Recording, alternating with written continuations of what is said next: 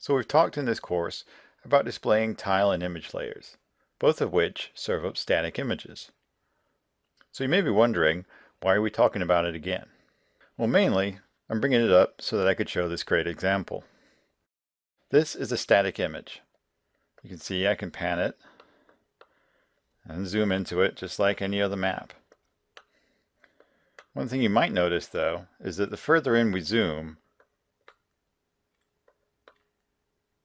the worse the resolution gets. This image is not being replaced on the fly by a new, cleaner, more zoomed in version served up by a GIS server. This is just a single static image. However, it is useful for demonstrating the fact that you can display any image you like in open layers. Just as with any other raster image, we needed to provide a projection and an extent for this map.